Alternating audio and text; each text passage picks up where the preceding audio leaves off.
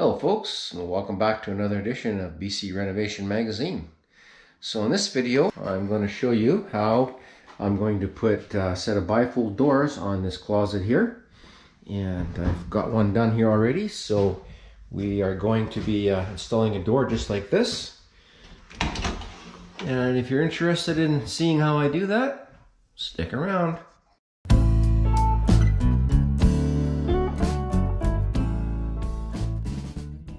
Yeah, okay folks, so the next video here in our little series on how we do the interior finishing in these homes that we're working on is how I finish the closet doors. And so, you know, there's a few different ways that you can do closet doors. And for this home, I've chose these bifolds. Now you can put swinging doors on, you know, you can do sliding doors. There's lots of different doors that you can do, but I find that these bifold doors work pretty good, and you know, they're not really expensive. You know, they're good value, and when you have tight spots like we have here, for example, you know, you don't really have room to swing a door nicely. Well, there's a room to swing it, but it gets a bit crowded, you know, with the swinging door. Then we get into a bedroom like this, or a room like this, where we have a large closet like this. You know, so you could see, you know, the sliding bypass doors is a way that it's done. One thing that I don't like about the sliding bypass doors is that, you know, you can only have half of the closet door open at once, like half of the opening. You always have one door is in the way, whether you're sliding it, you know, one side to the other. And when you have closets like this, shelves like this, where, you know, you're kind of in the middle like that, with a sliding bypass door, you're never going to get full access to that. So I have decided to, you know, go with the bifolds. And I know a lot of people don't like bifolds, but we're going to do them here. So I'm going to show you how to install a set of bifolds, and I'm going to do it with this opening right here. So I do it a little bit different than a lot of people do. You know, again, I sort of like to make things look a little bit more finished. So, you know, I don't like to see a gap, you know, on the side of the door. So I'm going to show you how I do this half jam. This is called a half jam, and casing to, you know, get rid of that gap between the door and the opening. And I'm just going to go through that process with you step by step. All right, so we have our opening, and what we've done to prepare this opening is when we did the rough frame, we you know, framed it to the size. Now you have to pick your doors. You have to pick your doors ahead of time, and so you get the right size. And you know, everything has to be framed in the way you're going to do it. You know, if your opening's already framed, it's probably been framed for. Well, it could be framed for anything, but you may have to adjust it, you know, to make it fit your bifold doors. Anyways, we built this opening here for bifold doors. We knew we were going to do it. And so, you know, underneath this drywall here, we have the rough opening. And so what we did was, when we did the drywall work, we put our drywall inside the closet, and we wrapped it around the molding, and we put a corner bead on here. So this finishes the inside edges of the closet opening here. And then on the outside, you can see here we have the drywall, the raw edge of the drywall. So what we're going to be doing here now is installing a half jam, and that's that piece of 1x2 trim that we put on here, and then that gives us a place for the back of the closet door to close up against. Okay, and so that's kind of the first thing we have to do is get that half jam installed. It's called a half jam because it doesn't go all the way. If it went all the way, we would call it like a full jam. But since it only comes into the opening, you know, roughly halfways, it's called a half jam. On this one here, I actually had a little bit of a change. So you can see I had to pack this down a little bit, shim it down a little bit to make my track work. And that's because from when I, you know, decided to do this to the time I actually got to this, there was a change in the doors, and I got a different door than what I had planned, which is a little bit shorter in length. And so I've had to just, you know, build this down a bit to make my track work. That's kind of an irrelevant point. You know, the theory here is all the same, and this thing I'm kind of showing you how to go about this. So what I'm going to do now is I'm going to go ahead and cut my pieces of half jam, and I'll put those in, and when I get to that point, I'll show you how that looks. Alright, so I've gone ahead and cut and fit my half jams, and the material that I'm using for that is just this 1x2 primed finger joint pine material, and you can buy this at your, I get this at Home Depot. It's nothing fancy about this, folks. It's just plain old stuff. It's readily available to anybody. I like to use the wood for this because it seems to stand up a little bit better. And I'm just, you know, kind of old school. I like wood, but this is also available in a primed MDF product, which is like a fiber board, and there's nothing wrong with that. You can use that. You know, we're doing a paint finish here, so you know, we're just using a paint spec material. Now, if you wanted to frame this out with wood, you know, then you could use a, you know, piece of 3/4 inch wood, 3/4 by 1.5 inches, and you know, and then a stained casing, whatever. You know, lots of different ways to do this. But basically, I start at the top. Okay, you can see I fit the top piece in there, and so it goes right out to the side of the opening there, like that. Okay, and same thing over on the side, right? And then I fit my side pieces underneath that. And I'm using a pinner to nail my stuff on, so I'm using this nailer here. And I'm using a 2-inch pin, 2-inch 18 gauge. Now, if you don't have a pinner, you can just use finishing nails. Nothing wrong with that. And before I put the strip onto the wall, I put a bead of glue behind it. So I'm actually gluing the piece to the wall as well. And you know, this is the glue that I like to use. This little page is wood glue. If you've been following along with this little series, you've seen me use this in other places when I was building these shelves and you know, putting a window trim on. So yeah, we've got a couple other videos that show that. If you're interested in that, go back and have a look at those. But yeah, this is the glue that I like to use. And so now what this is going to do is now we have a place here to mount our track, and now this piece of half jam on top is going to hide the track. So we won't, when we're looking at it from the front of the opening, like this, you can see here, you can't see the track. So the track is up in behind that piece of half jam there. Okay, so you can see how that works there. Okay, and then on the sides, you can see how the sides comes out, you know, that 5/8 of an inch, 3/4, whatever it is, and that gives us a place that when the door closes, it goes back in behind that, and again, we're not looking into the gap. Okay, and I didn't mention the size here. So here I have a 6-foot opening, so I'm using 2 3-foot bifolds. So you buy these bifolds in a kit, and so it comes as a kit. I'm just showing you here. I've got this one opened up. So the doors come in this kit. It includes a hardware package, the track, and everything is in there. And so here's the track that we're using, and I'll show you how I'm going to install that. In order to make doors for a 6-foot opening, you have to buy 2 3-foot kits, and then you put them together. In this case here, we have a 2-foot door, so all we did here was just buy a 1 2-foot kit, and that works for that opening. All right, so the next thing up here is I need to put the casings on. And so I'll get set up to do that, and I'll show you. That's kind of the next step. And the casings are going to match the windows. So we're going to be using this 2.5-inch casing. Again, you know, it's just a paint spec finish in this home. So the casing is a 1/2 inch deep and 2.5 inches wide. And yeah, I'll just show you how I'm going to do that. That's up next. Alright, so now I've gone ahead and made myself some reference lines. You can see them there. There's one there. And up in the corner here, you can see where I've gone here and here.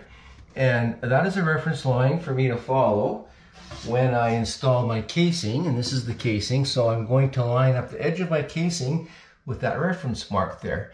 And what that does is it gives me a reveal, the same as on the windows, as I did on the windows. We get this little reveal here. All right, so you can see this little reveal. It's 3/16, so not quite a 1/4 inch. And what that little reveal there does is it helps us take care of any discrepancies that we might have. It hides those kind of things rather than trying to line it up with the jamb. A lot of amateur carpenters will take and try and line it up like this, okay? So where you're lining up the edge of the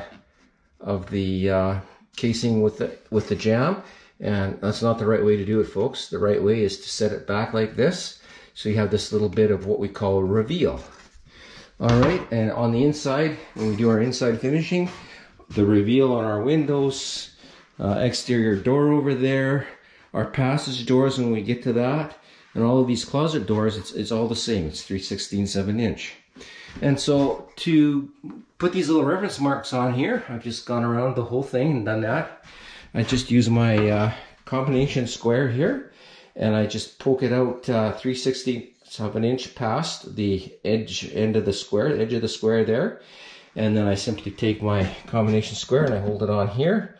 And then I just take my pencil and just scribe a little mark there. And that gives me a reference line then to follow. And it keeps me straight. I don't have to guess anything. I can just line it up, and I set it just so I can just see that line, and that works out really well. So now to start with the casing, we call this casing. And here again, this is the same material that that I've been using all along here. I've used it on this window. We've faced these shelves in here with the same material. It's all the same stuff. This is a MDF, primed MDF, medium density fiberboard. Again, this is just standard stuff, buy at Home Depot, and nothing fancy about that. Now the way I'm going to be putting the top on, I'm mitering. Okay, and I mentioned this when I did the window video. I don't try and measure that top piece. It's very difficult to measure that, especially when you get into like a 6-foot opening. How do you hold that and make sure everything is right? So the way you do that is you start with a miter on one end, and you just line up your miter with the intersecting points there of those reference lines. And then you just, I'd have a longer board here. I'm just showing you this as an example. But this board would stretch all the way over there. So then once I have this lined up here, I can easily just hold the board and then go over there and, make a tick mark where the intersection point is over there, okay? Now, if you're right-handed, I'm right-handed, so I'm showing you, going left, but what I usually do is I line up on the left side and then come across and then make my tick on the right side, okay? And then once this is in place, we just go ahead and nail it, and I'll show you how to do the sides. All right, so I'm gonna go ahead and cut that top piece there now. All right, so you can see that I have got my top piece installed there. Okay, so you can see my miter. It's just a 45-degree angle there. And you can see how my the inside of my miter comes down and meets that intersecting point right there. Okay, it's the same at the other end.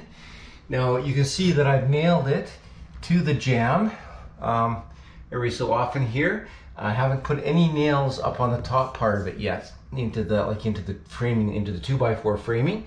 So I've just nailed it down close by the jamb, and again, I'm just using my pinner here, and I have changed from a 2-inch pin, which I used to nail the jambs on, and now I'm running an 1.5-inch pin in there. So the reason I change the length of my pin is because I'm nailing from here into this half jamb. If I used a 2-inch, it would actually go through and come out the back here. So to prevent that, we have to go down to 1.5 inches. So what I'm going to do now is I'm going to fit my side pieces, and I'll nail them on the same way, okay, the same as this. I will nail them here first, and then I will come back and nail the outside part. And when I bring my miters together, the top and the side, I will be putting a bead of that same glue there in there before I nail it. So I'll glue it and then I'll put it together, and then I'll nail it down the side here. I'll do the same thing over there, put that one in, and once everything, I'm happy with everything, then I'll change it back to my 2-inch nails, pins, and then go around and nail the outside of it. And oh yes, there's one more thing here. I mentioned I haven't used the tape measure at all on my casings yet so far. I showed you how I hold it up there and mark it. So now I'm going to be using the tape measure, and I'm going to measure from the floor to the top corner up here. Okay, I'll take that measurement and I'll subtract 1/8 of an inch, so that gives me a little bit of room to adjust it. So it'll be about 1/8 of an inch off the floor down there. Ultimately, this is going to get trimmed around the bottom when we install the flooring. So in this case, we're planning to put a 12mm laminate plank floor in there. So we'll be trimming quite a bit off of that. So I on the sides, I just keep it a little bit short, 1/8 of an inch. And again, just measure on the long side, which is the outside of that miter, and then just make the cut. And I'm just cutting these on my miter saw set up here. And so as I mentioned, I've taken my measurement, and I'm at 82 7/8. And so the way I find this the easiest to do is I cut my miter first. Okay, so this is going to go up to that corner, meet that other corner, the top corner. So I cut that miter first, and then I hook my tape measure on the long side of the board here. Okay, just like this. All right, and stretch it down and make my pencil mark where I want to cut it, which is right here. And then this is just a straight cut. So it's easier to cut the miter first and measure off the top of the miter than it is to try to measure from the flat end, the square end, to the miter. Okay, so it's just a little tip for you there. All right, so our opening is all trimmed out now. So you can see the miter. A lot of people have trouble with miters. I'm not sure why. They're not that difficult, but you can see now how we've got this all trimmed out. You can see our 3/16 reveal there. I finished nailing off around the outside edge with the 2-inch, so these are 1.5 inches, and these are 2-inch pins. We're ready to install our track. It's the next thing that gets installed. So the track's going to get installed on this little step right here, and then once we have the track installed, then we put the floor anchors in, and then we can hang the doors. So next step up is to get the doors unpackaged and get the hardware out, and I'll show you what that looks like, and get the track installed. And just for fun, folks, you can see I'm working in this room where we're doing these doors, and you can see I have a bunch of boxes here. Let me know in the comments what you think all these boxes are for.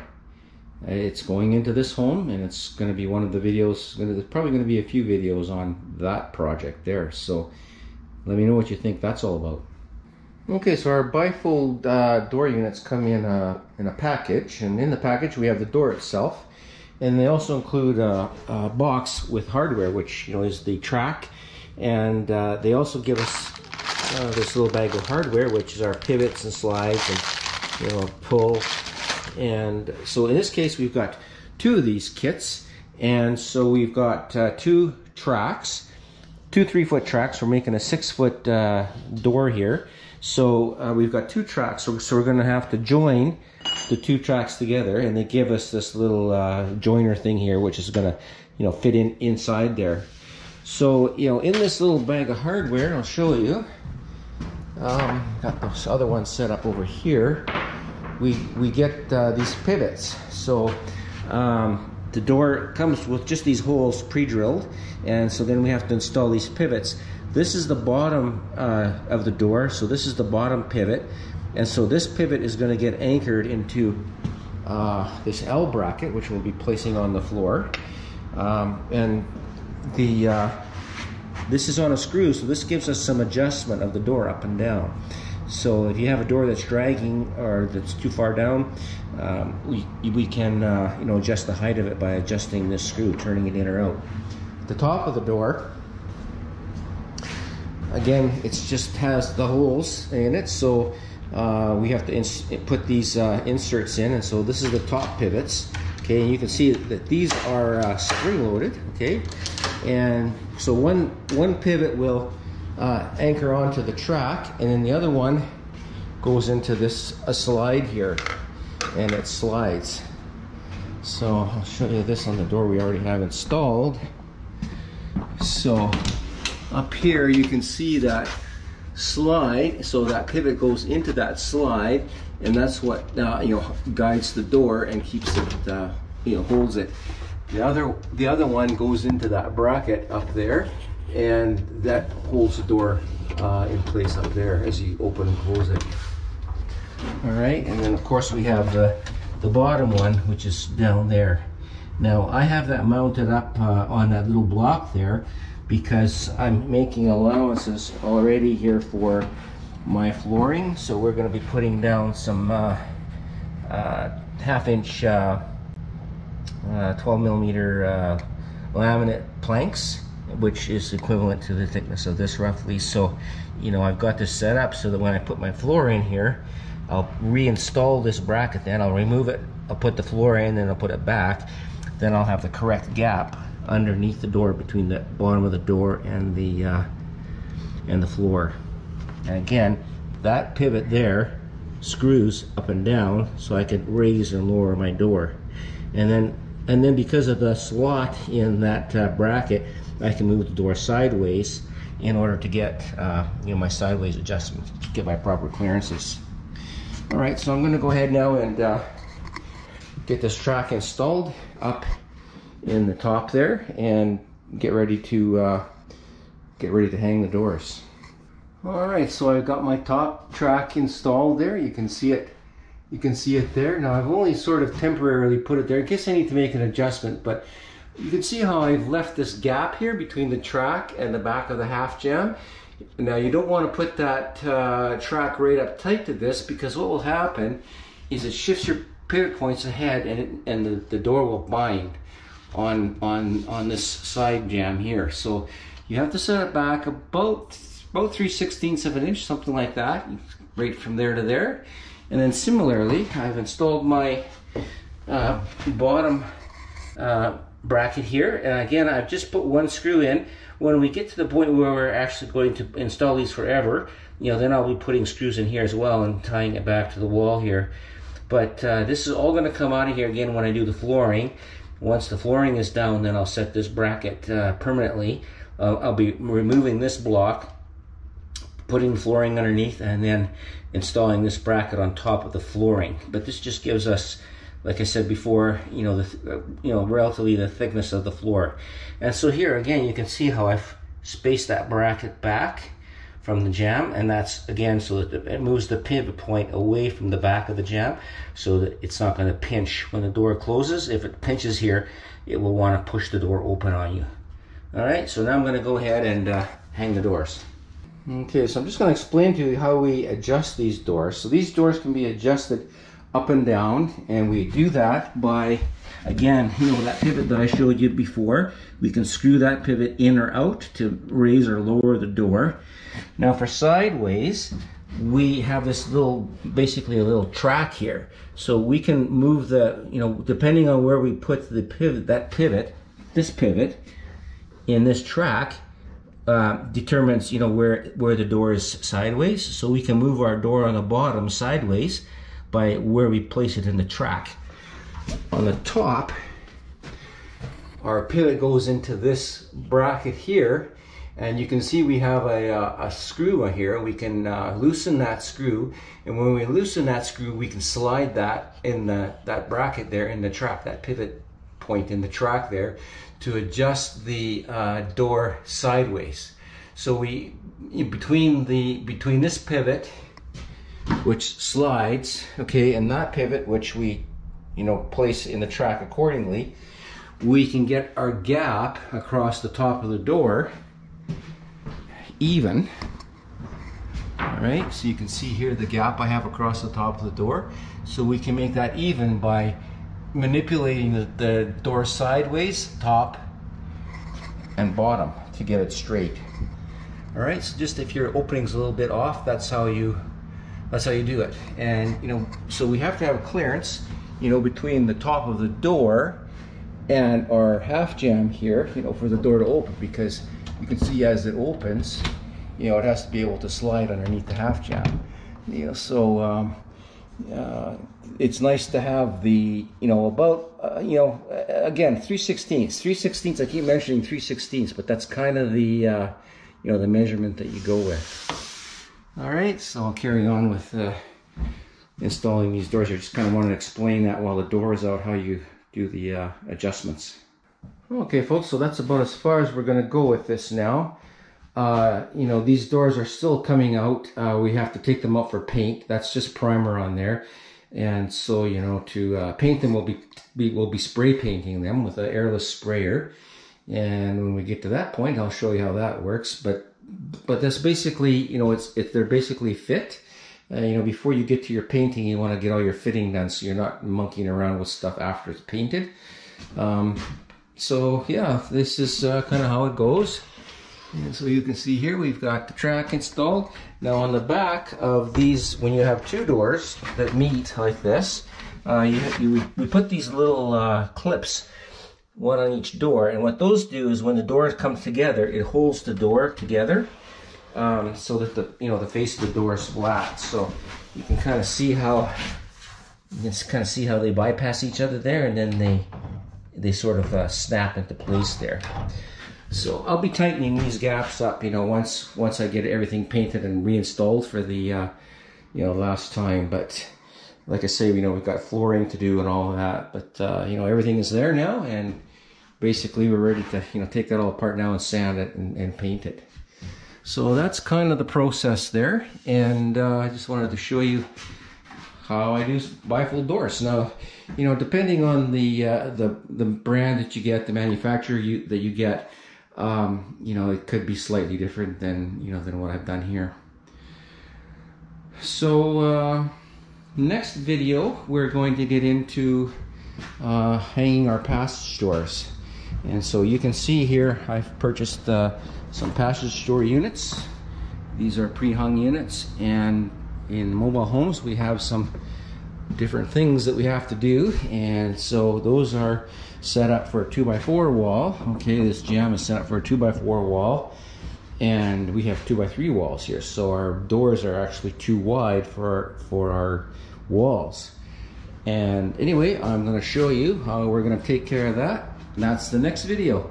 So thanks for watching, folks, and we'll see you on the next one. Bye bye.